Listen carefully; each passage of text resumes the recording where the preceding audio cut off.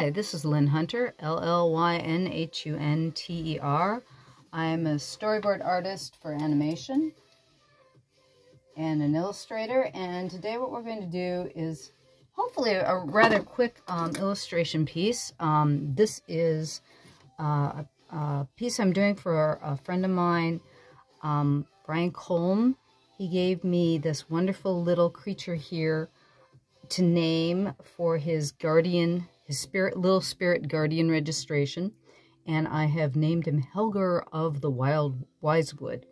And Helgar here is kind of a bunny-like critter, and I am going to paint him today.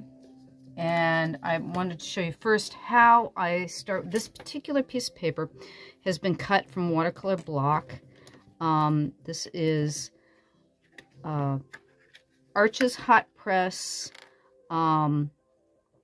300 gram, 140 pound watercolor paper. And what I'm doing is I'm taping it down to, this is a piece of plexi.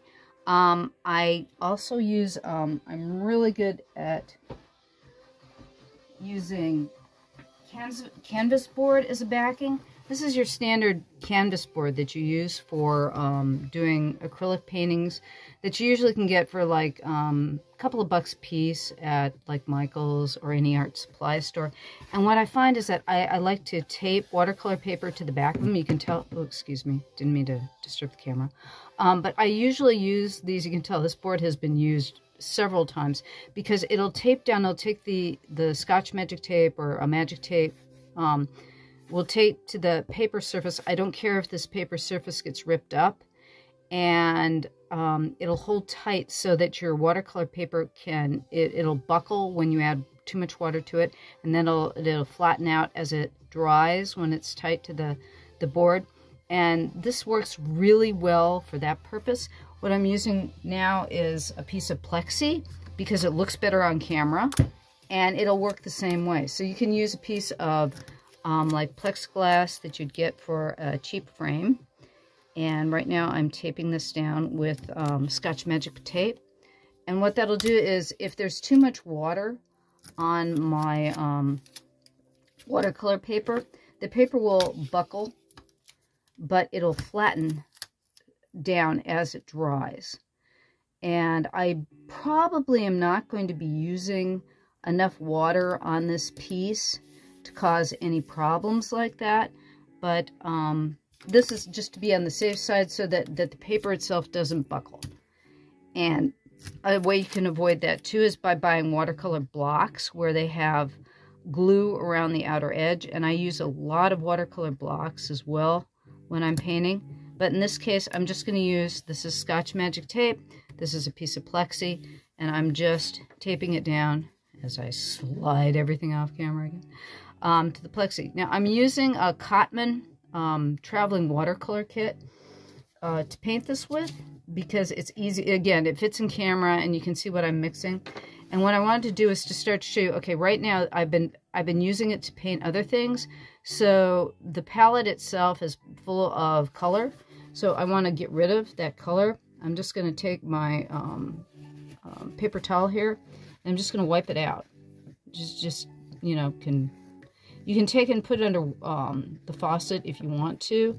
This is just a really quick way to just clean your palette without, you know, after you've worked on another piece of watercolor, and just take your paper towel and just clean that out, and it'll be ready for using as a palette again.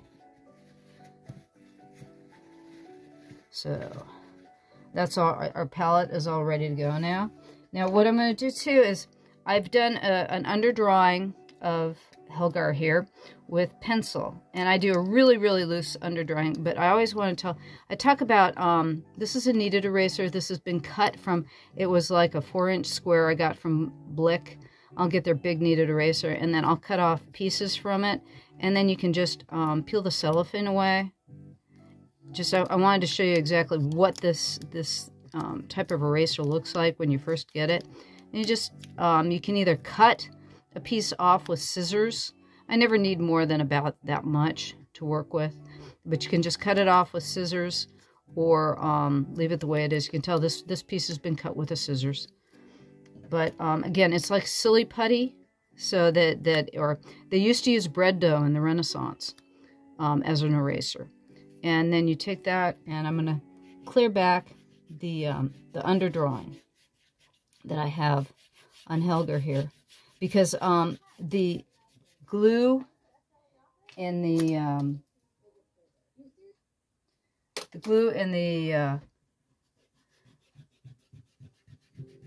watercolor, the gum arabic, will cause your it'll glue the graphite to the paper as well. So I want to get rid of the graphite that I don't want in the underdrawing. And you can see now he's basically a very, very loose pen drawing. The pen drawing is done with ballpoint pen with Bic stick, and when we get done with our painting, I'm going to go back over the initial drawing that I did of Helgar here. Now I'm going to put him right here in the picture so I can see he's my model, because I want to do him. It's kind of a return gift to Brian, because he did this marvelous little creature for me, so I want to send back one to him.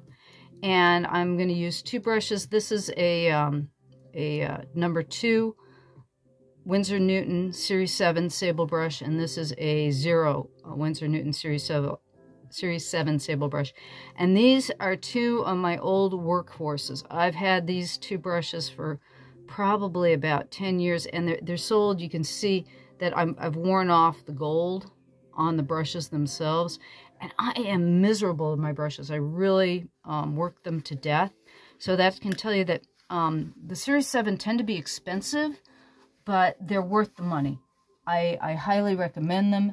They're very much worth the money. And what we're going to start on Helgar here is he's a white rabbit, right? So I want to put in some shadow on him first. So I've got this particular Cotman has sienna. It's not a black. This is more of a sepia, I think. Did I? Yeah. So I'm mixing up a little bit of this sepia here. And I'm going to stick with just the sepia. And maybe, as I'm trying to make decisions. This is a little bit of an alizarin crimson. So a little bit of a red. Maybe this right here is burnt sienna. Put a little bit of warm in there.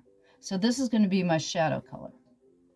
And because he's a white rabbit, I want to thin that down. And I'm going to put in the shadow on him. And we're going to have the light is going to come in from this direction. So I'm going to put the shadow on the back side of his ear here. And that's a little heavy, so I'm going to blot that with my paper towel. Yeah. And I'll do the back side ear here. And a little bit of the inside of the ear, because what I'm probably going to do is put a little pink. I'll just fill in that ear, because it's in the shadow. And then he's under the hat here. I'm going to put this, maybe use this as my shadow color for the whole thing. Watercolor is a transparent medium. So sometimes, this is one technique that you can do, is put down your shadows first. Keep them light. Whenever you're doing anything in watercolor, it's always best to start light and then come in dark. Because once you get it dark, it's really tough to go the other direction. You can fix going too dark by adding water to a piece that you've already put the paint down on, but it won't always nothing will ever pull back to the white. But the one way you can pull back to the white is by using a razor blade. And if you've got good paper, like I said, this is Arches, and Arches is very good paper. It's made in France. It's a mold paper. It's handmade, and it's very thick. Like I said, it's 300 gram or 140 pound paper. So it's very thick, so that if you do make a mistake and you want to take it back with a knife, you can, and it won't destroy the paper. Okay. So you can tell we're going through and we're putting in all the shadows here first. And put on the side of his nose. There we go. Ah, and his tail. Can't forget the tail. And the other thing is when you're doing watercolor, you want to go around to different areas, because you can tell it's like this area is more or less dry now. Let me get that little fuzz out of the way. You can tell where areas have already started dry, like this area is still a little bit damp. And wherever it's dry, you can start painting over. And this technique that I'm doing right now is called, oh jeez, never had the problem before. I'm using music on YouTube, and oddly enough, their advertisement is kicking in. And I've never had that happen before. I'm going to probably start using another service for the music in my background. But for now, you'll have to excuse the occasional interruptions. Anyways, next thing I'm going to paint is his ear. I'm going to go in there with the pink. Painting the inside of the ear. And that's a little heavy for me right now. And I want it more heavy on the inside, so I'm going to take my paper towel and dab that lightly. And so I've got the darker down here and lighter up there. And I want him to have a little pink nose, so we're going to take a little bit of that pink, put it on his nose. And he's got a red top. So I've got a little bit of I've obviously been mixing in some other paint on this red. So I'm going to pull it out to the side here. And it's a little bit to the orange side. This particular red is a, I would say a cadmium red medium. And I'm going to pull in a little bit of alizarin crimson, which is a purplish red. And I'll put that into there to get it more of a darker red. And maybe just a hint of, I've got some cobalt blue here. There. And that'll darken up that red, so that it's not quite as orange. The thing is that this is said it's a travel kit. So if you get Cotman travel kit, they'll come with these colors, and they may not be. There's all different kinds of reds and all different kinds of colors that you can get if you're ordering colors, say from. I like to order stuff from Blick. They're not paying me. Or sponsoring me on this particular video. It's just a matter of their prices are very reasonable. Another good place to get art supplies is Cheap Joe's. If you are living in a place that doesn't have any kind of art supply store nearby, they're good places to get your materials. Like I said, I like Blick because it's got a wide variety of materials. They always have what I want, and very reasonable prices, especially for watercolor blocks. I really like their prices on watercolor blocks are very reasonable because they're rather expensive, and you'll find that they have good sales and their prices are reasonable. Okay, so there we go. Red boots. Now he's got some, let's see here. His outfit there is kind of to the brown side. So I'm going to take, he's got like almost a golden brown. I'm going too red here. That's a problem too. If you're trying to get orange, and I'm going to clean that up because it's gotten way too dark.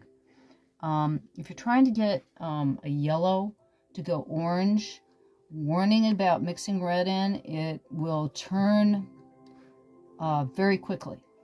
So as you're adding, say, red into a yellow to get it to go orange, add it very gradually, because otherwise you'll find that it'll go the wrong color real fast.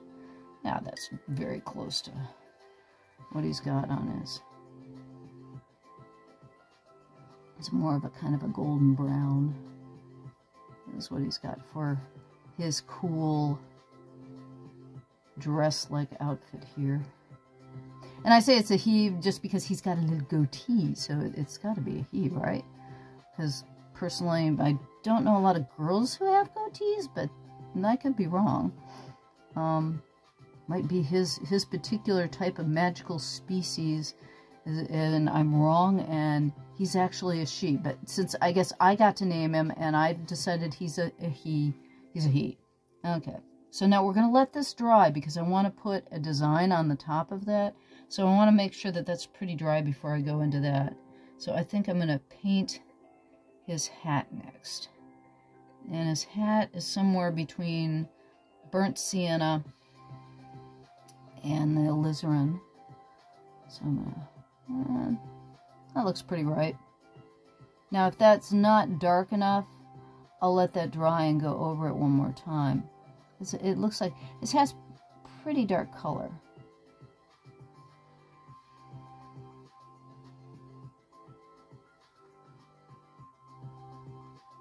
That's looking good.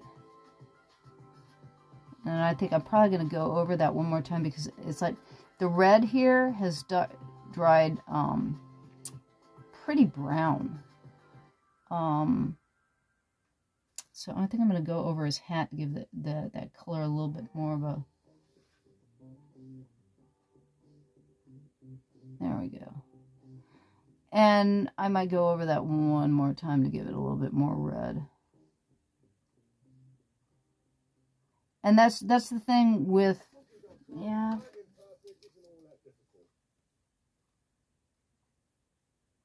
That's the problem with oh,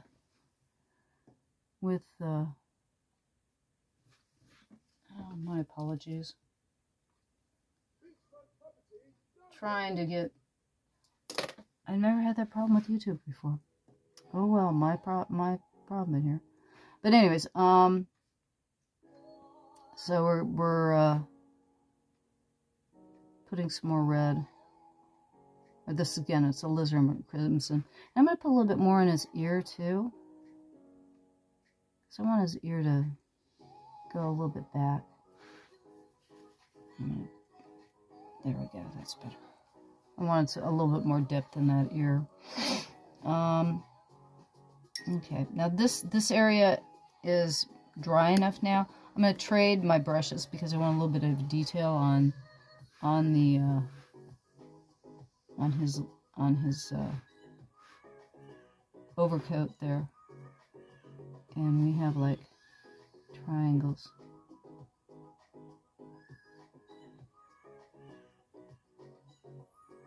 His design. And I'm not real tight with my graphics here. I'm doing lines, but you can tell I'm not super tight. And that's a combination of style and skill and what you want. If you wanted a tighter line, that would be up to you. And you can tell too, if I get too much liquid on the brush, you can always take it and you scrape it on the edge, and that'll take the extra liquid out.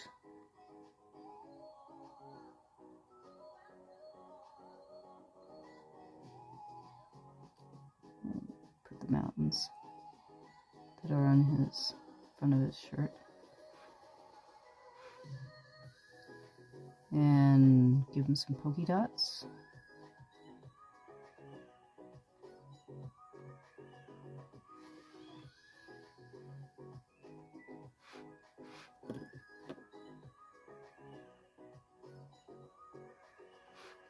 And we're getting close to, I'm going to put triangles in here.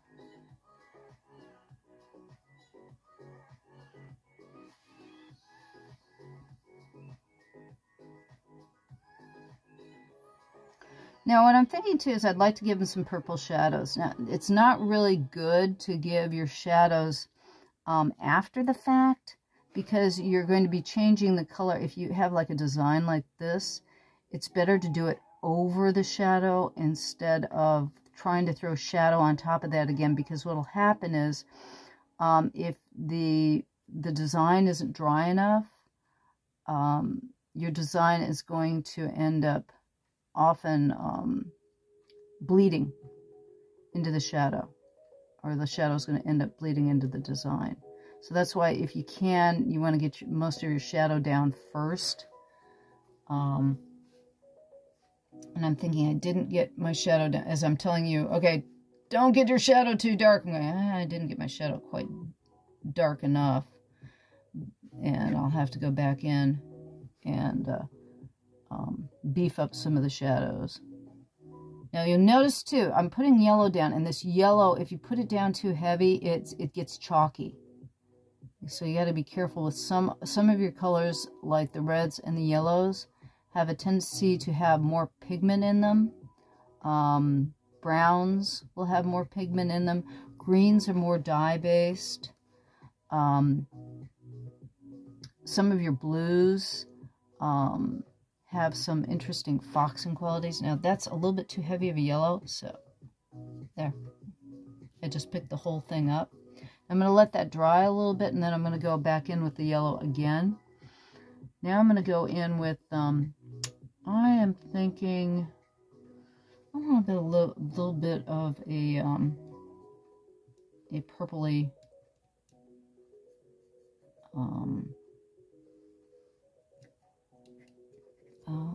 shadow. So I'm taking, this is a little bit of Prussian blue, which is a little bit to the green side. And I'm taking some, I've got some, again, alizarin crimson.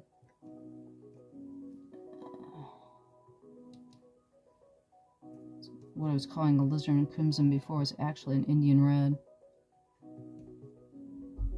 Let's see here. Yeah, I'm having troubles getting water into this alizarin. There we go. Sometimes certain colors will have troubles reconstituting, and what that is that it's the way the pigment works with the gum arabic. Okay, so now I've got my purple here that I want to use for a shadow. I'm going to use that for the shadow under the hat.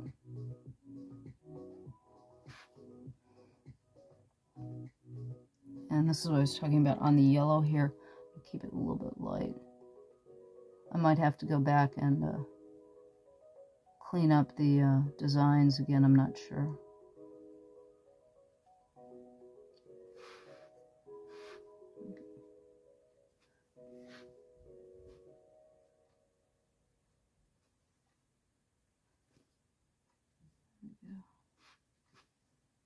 Oh boy.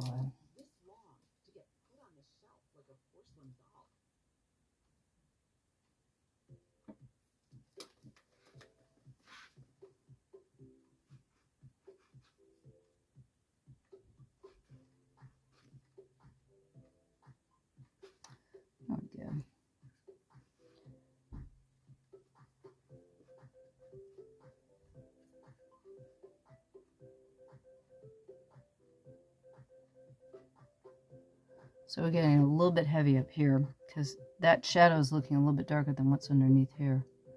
And we want the area under the hat to be darker. And I'm going to give just a little purple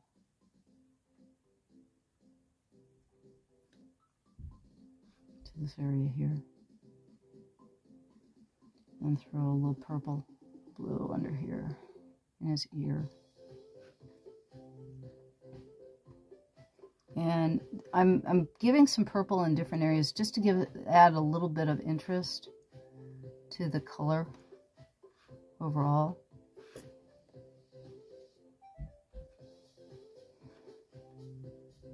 And blue and purple in the shadows always add a little bit of interest.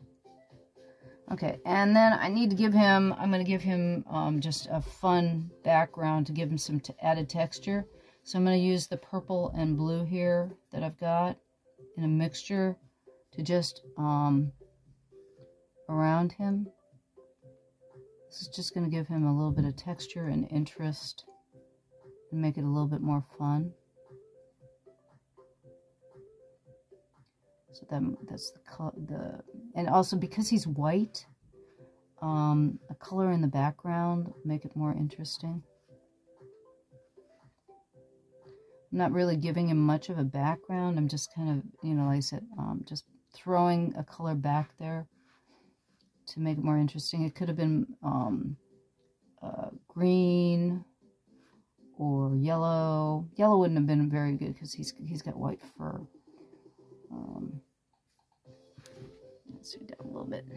Nice cheek there. And you notice I'm not real worried about one color bleeding into another in the respect that what that does is it gives more volume to the piece. Just a little. There we go. And if that bothers me too much when it dries it should probably dry pretty light. But if it's really bothering me, again, I'll scrape it away with a knife. So you don't have to worry about overshooting, because there's always a way you can, you know, like I said, go in with a knife or clean it out with some water. I am not perfect in my placement of color all the time.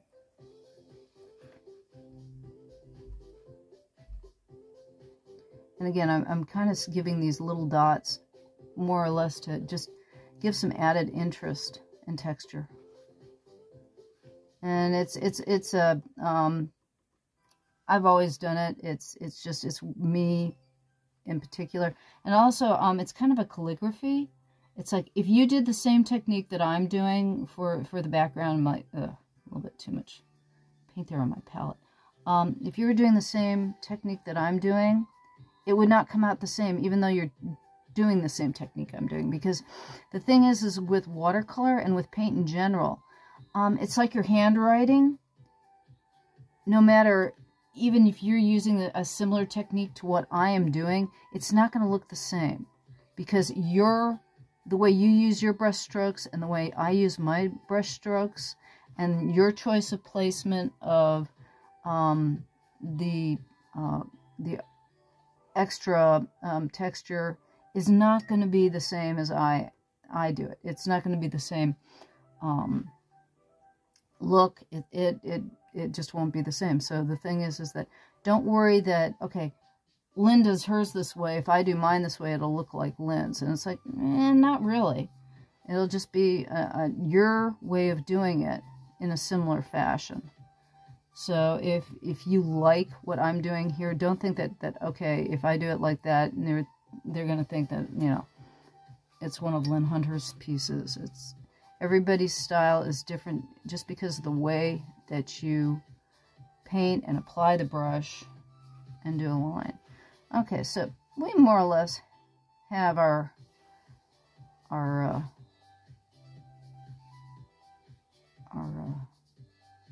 wise man of the woods, our spirit guardian done here. I'm going to put a little bit more detail. I said give him a little bit of interest. Now I'm going to stop the camera for a second because this is a little wet, and I want to finish this off by showing you how I finished the pen work. And if I he's been out of camera all this time, my apologies. When I put the pen line down, right now it's still a little damp, so I'm going to take 3 minutes here and use my good old handy dandy. This is a blow dryer. You know, when you've got a painting that's too wet and you want to get to work on it right away, pull out a blow dryer. Okay, so we're going to stop for just a second here. Okay, we're back. I'm going to zoom in maybe just a little bit. There we go. Nah. I'm sorry because I put poor Helgar out of the shot there so you couldn't really see him. My apologies. He really is adorable. You can tell Brian wrote on the back with it. He put his name there. I put on that I called him Helgar of the Wizewoods, and you can tell he laser cut this baby. He's really wonderful. I'm going to go in, and now that the painting is dry, I'm going to go in with oh, and I see, okay, I've seen a couple of things that I missed, which I'm going to go back in and take care of. I missed this area right here, and I did not paint his beard. So I got to go back and paint his beard. Shame on me. And what I'm doing right now, by going over with this with a pen again, is I'm darkening up all the lines. Because when ballpoint pen will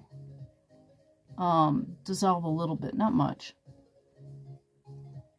when you've added your paint over the top. It's very water resistant.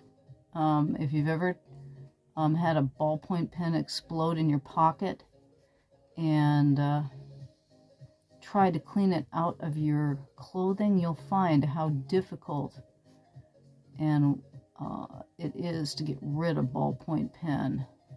Well, the thing is that think about the fact that this paper is 100% cotton fiber. And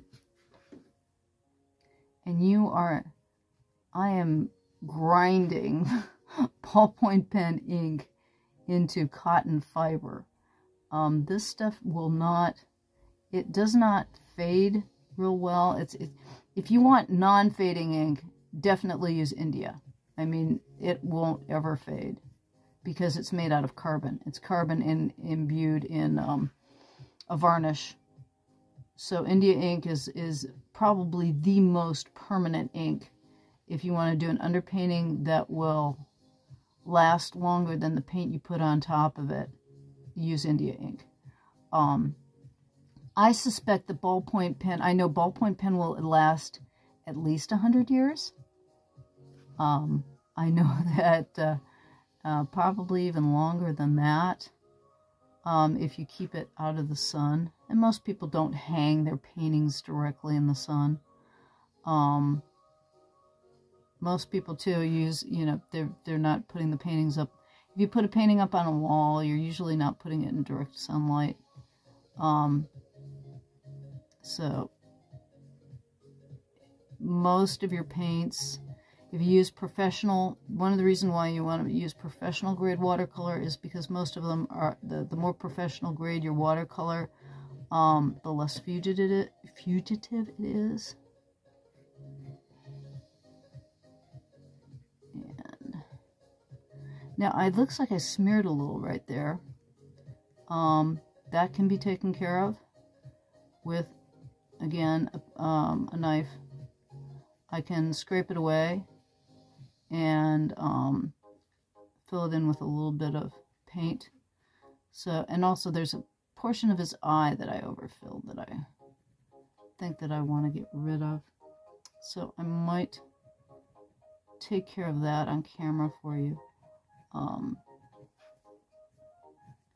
Because what happens with the ballpoint pen too, it builds up on the ball, so sometimes you want to wipe it off.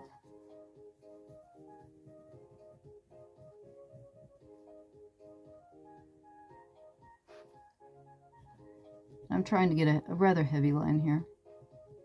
I'm a scribbler, which is why, this ballpoint pen really works well for me, because if I want to get a nice clean line, you can tell I'm doing several lines to get that nice thick line.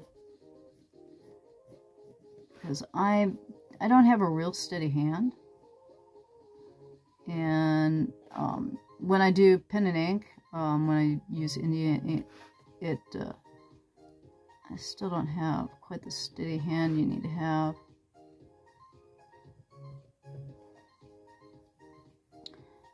And you can see it glopped right there, and I'm spreading the ink around. If you've used a lot of ballpoint pen, or if you haven't used a lot of ballpoint pen, most people use it like in high school, or junior high. It's their first use of ballpoint pen as a drawing tool. It has some wonderful qualities to it, and I kind of like the glopping. I like it when it punctuates, especially when I'm doing more loose drawings. But I'm heavying up, you know, all the more loose lines that I had before.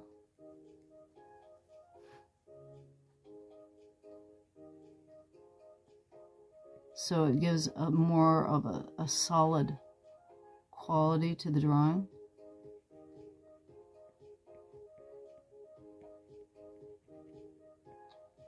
And it gives more definition.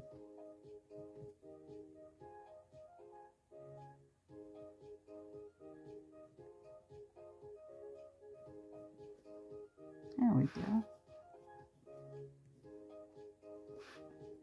Okay. I think that's pretty good on Helgar. So I'm going to go back and let me see if I got my knife. Yeah, I do. Okay, you can use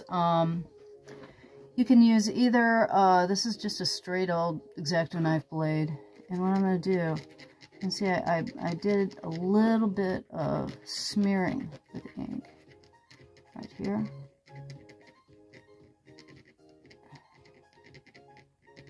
And I'm just scraping that back.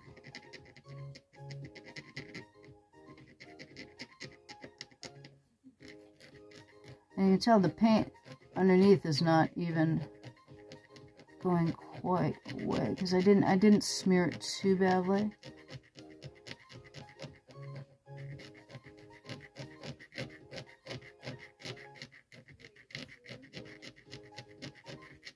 Okay, and I'm going to let that sit for a bit there.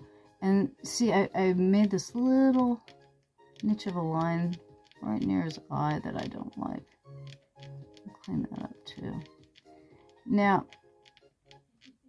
what I should do is let this sit for an hour or so, because that'll cure the ink. The ink will totally dry in place, and it won't smear again, because I've got some small blops that might smear if I get the eraser on them. But right now, because I want to show you guys what I'm doing,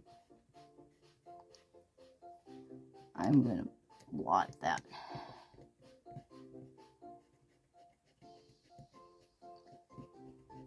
And what I'm doing right now with the kneaded eraser is I'm taking up the fibers, and there's a little bit of some doofs here. See? And I'm just scraping them back.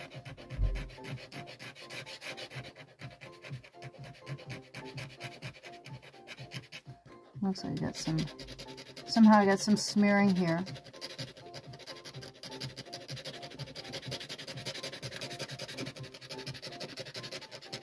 And there's,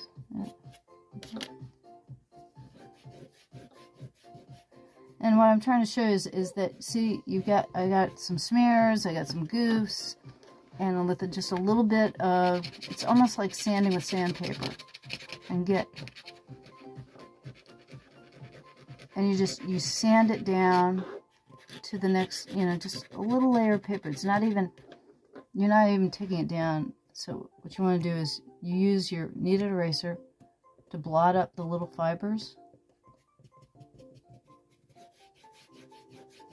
and then use the kneaded eraser to burnish them down. And then right here I'm going to go back to where I had the ballpoint pen smear. I still have a little bit of ink there.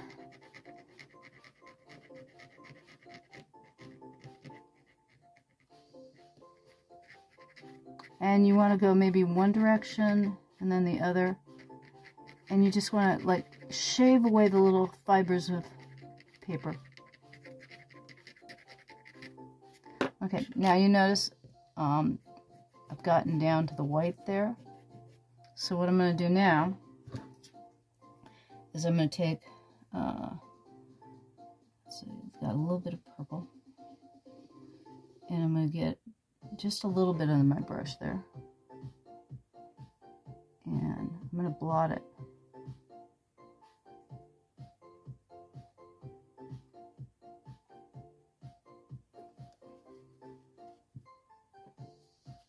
One more. And I get blue in there. So what I'm going to do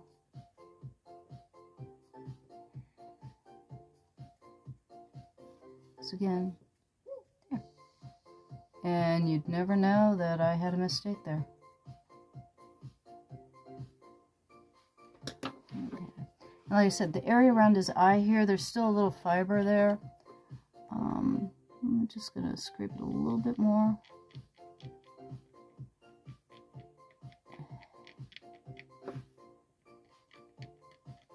And I'm using the tip right now to cut it away. And I'm going to go back in there with an eraser, but not quite right now. And we've got to do his beard and the area underneath his chin there that I forgot.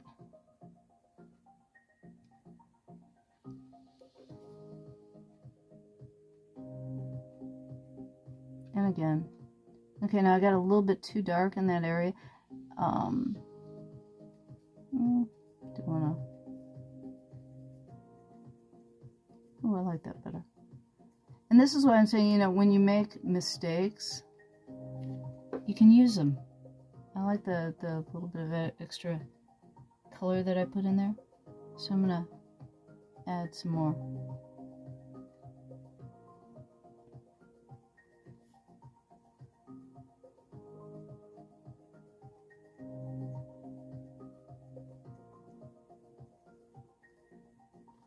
So utilize your mistakes. I mean, is it a mistake or is it just a change? And then, of course, I gotta do his beard.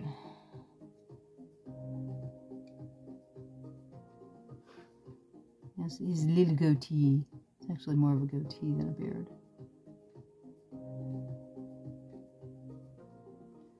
And then while I'm here, I didn't put any...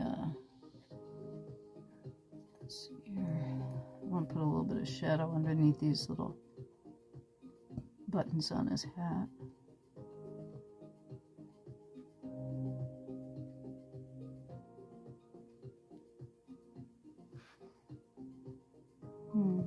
And there's a little bit of this coat right here that I missed. It's a little dark, so blot that right here. And I think we're done with Helgar. What I would like to do is, let's see here, I'm going to blot his.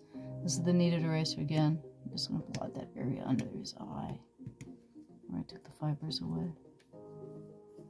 And again, I might go over this one more time once everything is like totally dry, and I'll see things, you know, an hour later that I want to take care of. And real fast, I want to show you how to take the tape off of your painting. You want to pull it away at a right angle, and that way you won't tear the paper. And it comes off relatively easily. Like I said, it's not, the plexi doesn't work quite as well as, I actually really like the canvas board and adhering this to paper and not worrying about the ripping of the paper. But that is our little painting of Helgar the Wizewood. I hope you enjoyed the video. I hope you were able to get something out of it. And I will be back again next week with something new and different and interesting for you to paint or draw. Thank you very much for stopping by. Again, my name is Llyn Hunter.